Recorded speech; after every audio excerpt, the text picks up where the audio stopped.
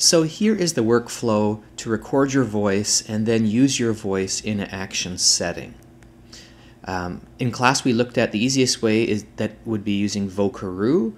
Of course, you also see a video linked on how to use Audacity, which is a free piece of software you can download to your computer, Windows or Macintosh, and record your voice and save it in WAV format. But here I'm going to use Vocaroo.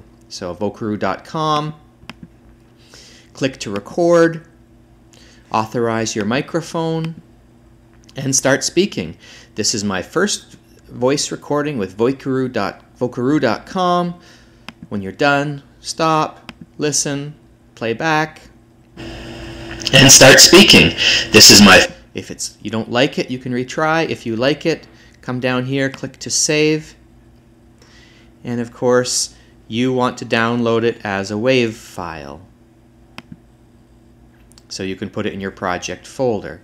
It was a quick download. I look in my downloads folder, and there it is, Vocaroo.wave. I'm going to rename it so I can easily identify it in my project folder.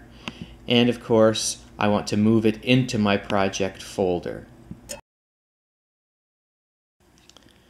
So now that we've created our audio, our voice recording using Vocaroo.com or any other software that records in WAV format, we're going to embed that sound in an action button using action settings. So the first way is the traditional action button. So let me just go through that step. I'm going to click on Auto Shapes here and choose Action Button. Of course, it could be any auto shape, but the action button is one of those choices. I click on it, my mouse becomes a little crosshairs. I click my mouse and hold and drag to the size I want, and when I let go, the programming screen comes up. I want to play a sound, but not a built-in sound, so I'll go to the very bottom and pick Other Sound. Navigate to my PowerPoint project folder where I put my Vocaroo voice recording. Pick it, and it's easy to find because I named it appropriately, and insert it and say OK. The other way is just using any old piece of clip art or text box or anything. You just right click on it and choose Action Settings. And then we want it to play a sound. Scroll down again to the bottom and choose Other Sound. Go to your PowerPoint folder where you've put those sounds that you've recorded and say OK.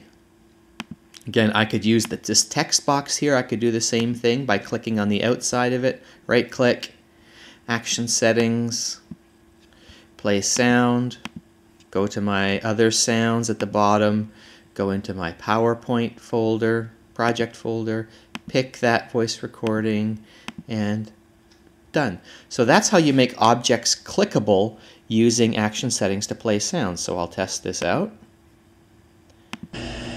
And start speaking. This is my first voice recording with Vocaroo.com. I'll test out the cat here. And start speaking. This is my first voice recording with Vocaroo.com. And I'll test out my regular old text box. And start speaking. And this is my first voice recording. So they all work. That is how that is done.